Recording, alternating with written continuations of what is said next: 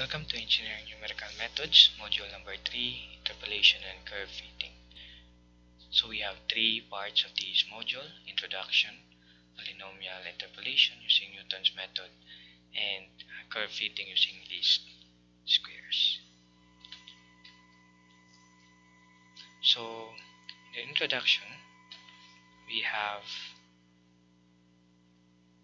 this statement: given n plus 1 data points, x and y coordinates from 0 to n number, estimate y of x.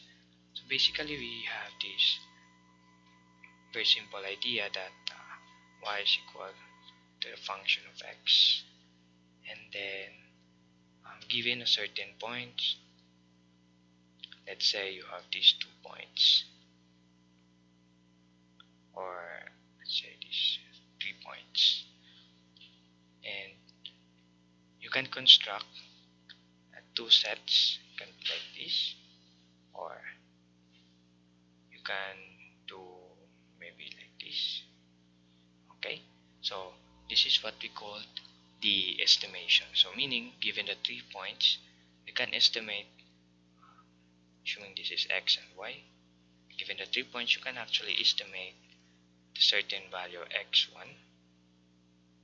So what will be your y1? So if this is your line here, so your y1, there's a corresponding y1.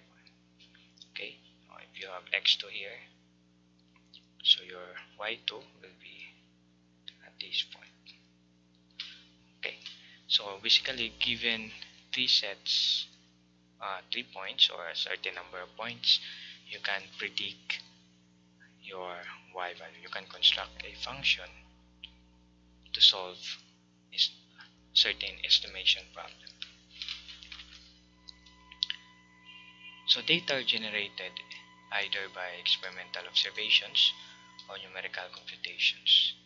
Interpolation is a process of constructing a best fit curve through the data points, while curve fitting is finding a smooth curve that best approximates a noisy data.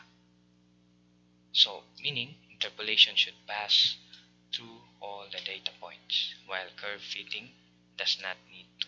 So this is an example of an interpolation. Okay, so you construct a line. In this case, we have a quadratic function that does not necessarily passes through all points. So while curve fitting, you can see here, curve fitting follows a should pass through all the points. Okay, so that's the introduction. So given certain data points, you can estimate the future, or you can create a function that can estimate any value of x.